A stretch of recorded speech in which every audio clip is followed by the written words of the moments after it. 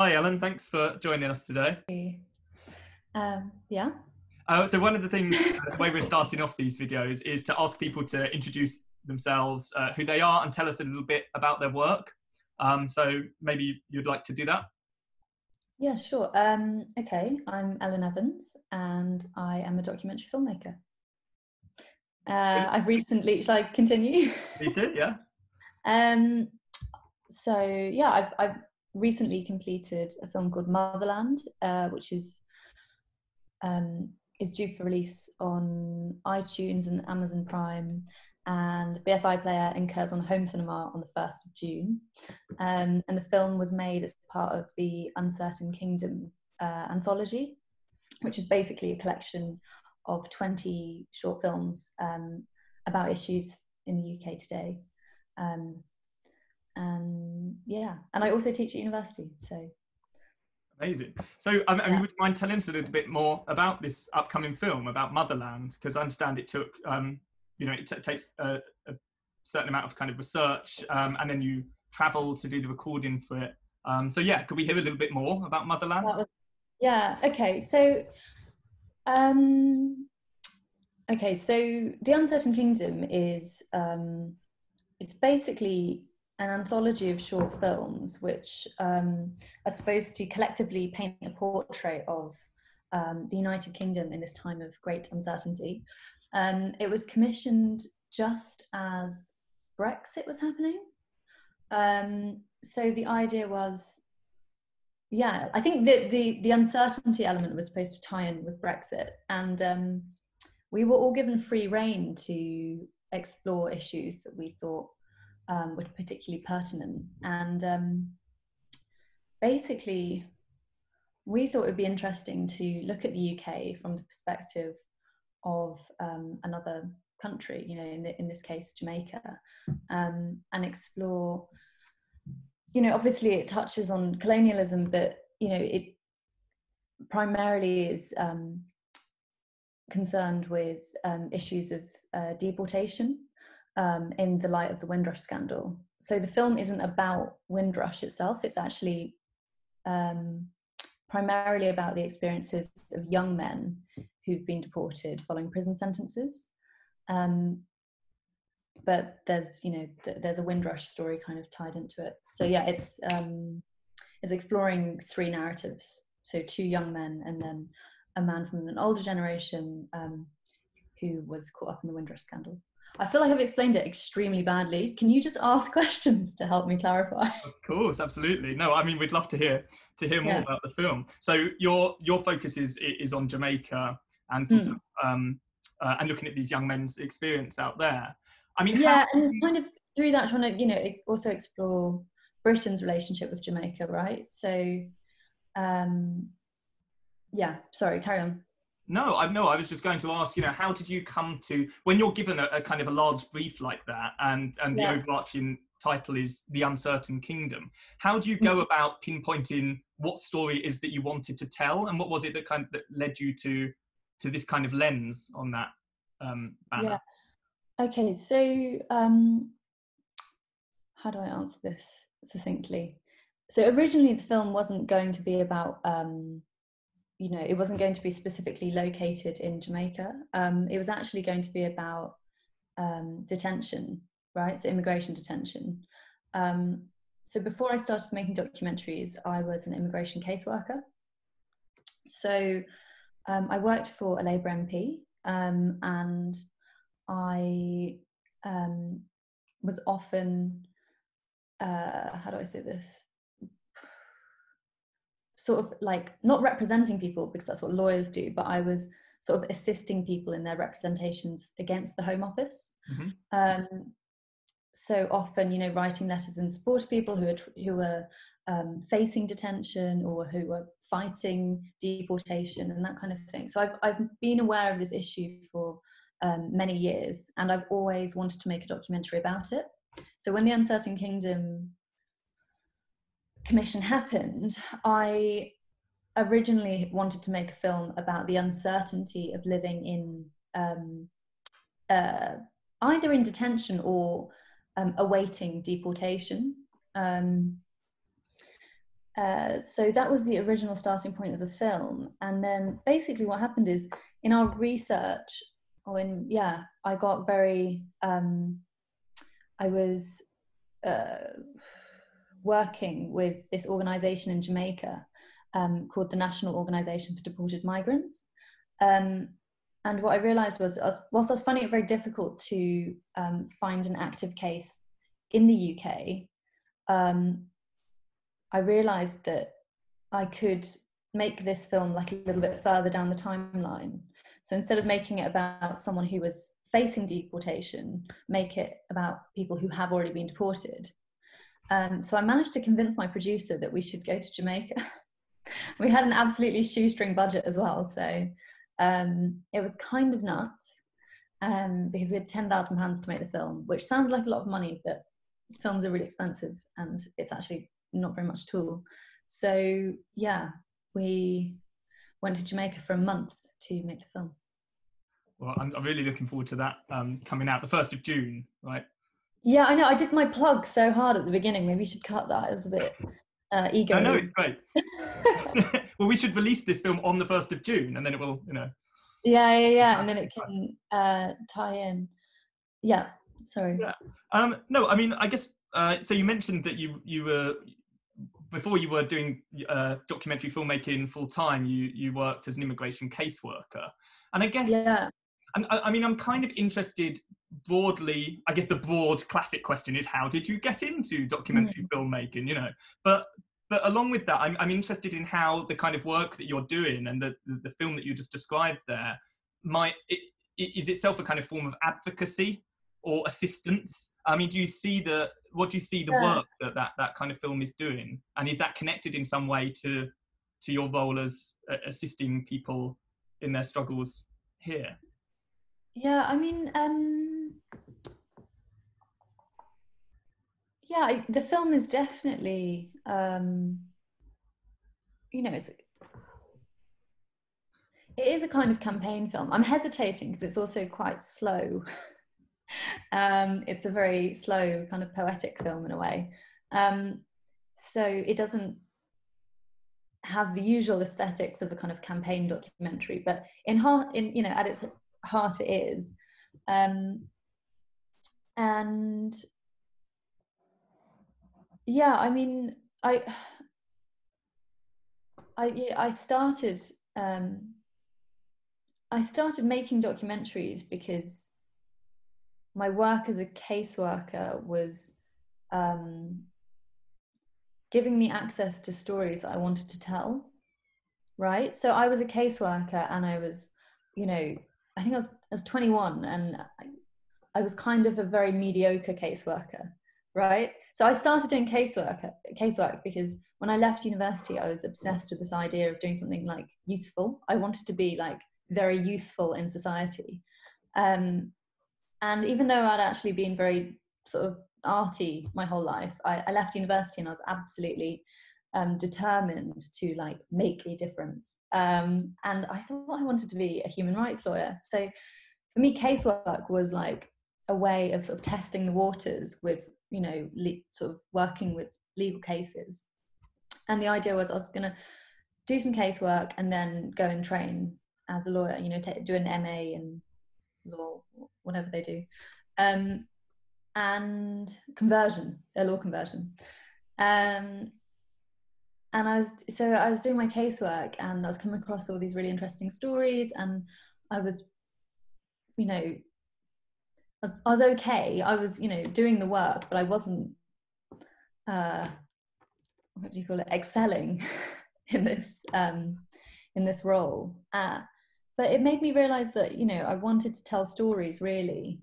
So I left the casework job and I did an MA, but it wasn't in law, it was in documentary filmmaking. And, at first I thought that I had quite a dry conception of documentary. And I thought, again, I was still obsessed with trying to be useful. And so I was like, okay, well, I'll do this MA and then, I'll get to work on Panorama or something. I really wanted to work on kind of current affairs. But when I was doing my MA, I was lucky enough to you know, it basically opened my eyes to kind of like what documentary is, and, you know, different forms of documentary. And yeah, it was when I was doing the course that I realized, you know, I wanted to make my own films, and, you know, not just kind of do pizzas for Panorama.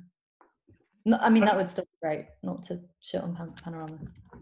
I mean, those, there were sort of 4 words jumping out at me there that I think are really interesting, and that actually speak to some of what other people have said in the conversations we've been having here on A Bit Lit. And that's particularly surrounding, so we've had a lot of academics come on, and a number have been talking about the archive, or this idea of the archive and the past. And of course, there's a clear connection there with the work that you're doing in the present as a documentary filmmaker, because we talk about the documents of the past, and you're sort of collating them into, I guess a present archive. And one of the things that's really leapt out and that people have talked about is this idea of story and storytelling, which is really deeply connected to historical interest in the past. So that role of story and how that connects to documentary filmmaking, I'd love to hear maybe a little bit more about that. I know, for instance, that you did some work with the BFI on a program called Made of Truth. Yeah. I really stretched the the parameters on that one. Oh, I love that. Yeah, I mean, it was called Made of Truth, and we really ran with that idea. And I actually made a docudrama. So it was something that kind of sits between fact and fiction, just to see what that would be like.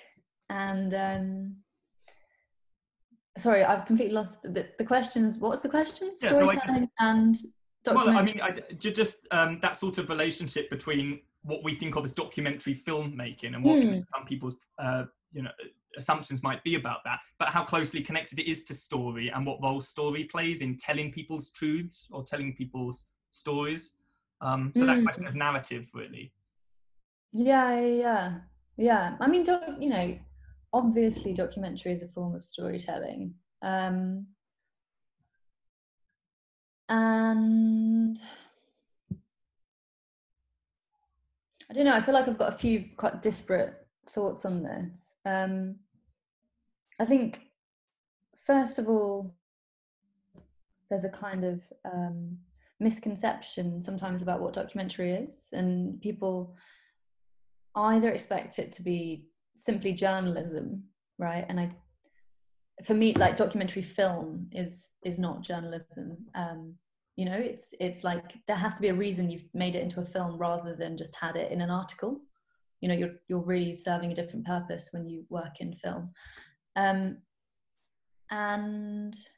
so that's like one issue. And then there's another misconception, which is that you know, documentaries are factually correct, or that they should be factually correct, right? I think documentaries are there to tell truths about the world, right? But as, what's his name, Flannery, do you know who I'm talking about? No. First documentary maker. Was somebody called Flannery. I can't remember his first name, so that's the second name. And he called documentary the creative treatment of reality, right? And it's the creative, you know, and that's a really important kind of principle, that as soon as you are, you know, putting a film together, you are manipulating like the exact record of events. It's just inevitable, right? You play around with time, and you play around with what's in the frame, and, you know, it's just a natural kind of byproduct. You can't really get around that. And in fact, I don't think you'd want to watch a film that was just like a faithful representation of reality as it unfolds, because well, that maybe in some avant-garde sense it could be interesting, but to watch it would be incredibly dull. So I mean, in that sense, it's an exact parallel to history, because historians aren't writing you know, a faithful representation of the past in those it's always an interpretation, right? Yeah, and documentary filmmakers are the same, right? So they are, but what they're trying to do, they always feel like they're trying to tell the truth, and I feel that as well. You know, I kind of legitimate my choices, because as long as they're sort of faithful to what I believe to be the truth and the truth that I want to tell, then it's maybe it's okay. But yeah, I think, you know, people are often people get up in arms about that kind of thing, you know, like when they feel that things are not factually kind of correct. I mean, how? Yeah. So you sort of mentioned about being playful with form earlier, and you know, and I guess slowness is also a part of form. I mean, what sort of, in terms of not just providing a straight filming of the world, a kind of live film, there's craft going into it. What is it about form that interests you that you can do within documentary filmmaking? How can you play around with form, and what do you do to? What do I do? That's a really hard question. I think, yeah, I think it's hard for me to say, because I feel like my films are so different. In a way, I wish I had a more coherent, you know, singular form that I was like interested in pursuing, but they really differ quite wildly. Kind of Wes And Anderson signature. yeah, exactly. I'm still working it out, and I think I hope that as I continue working, I'll develop a more kind of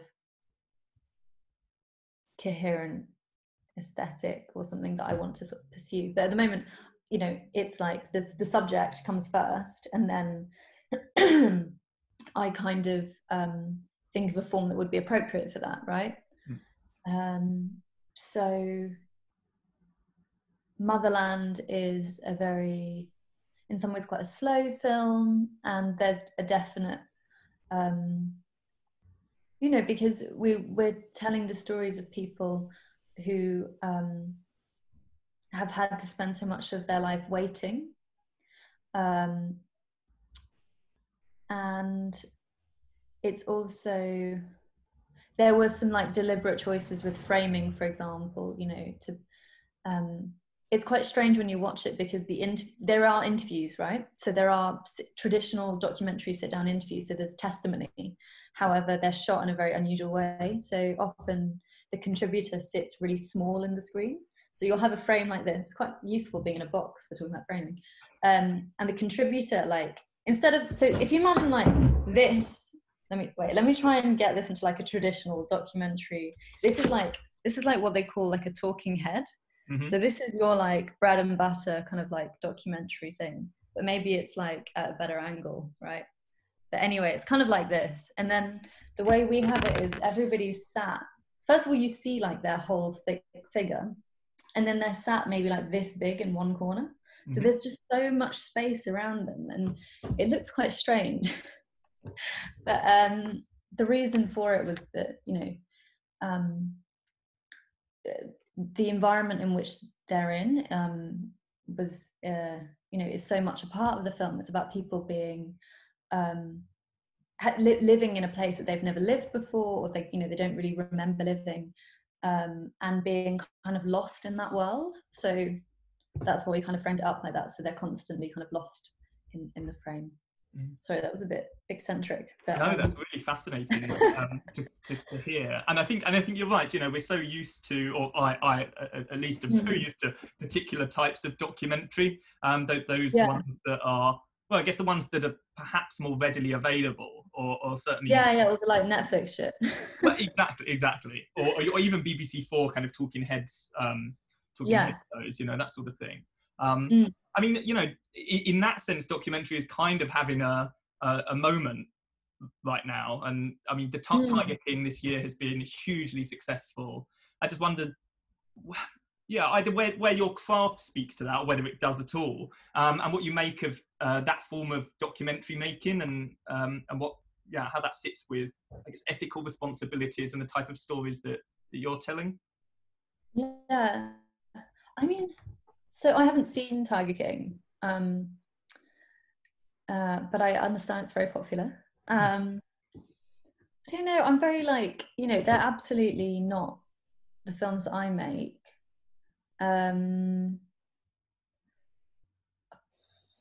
I don't know, I can't tell. I get, sometimes I think that they are, you know, they're just entertainment, right? They're just a wild ride.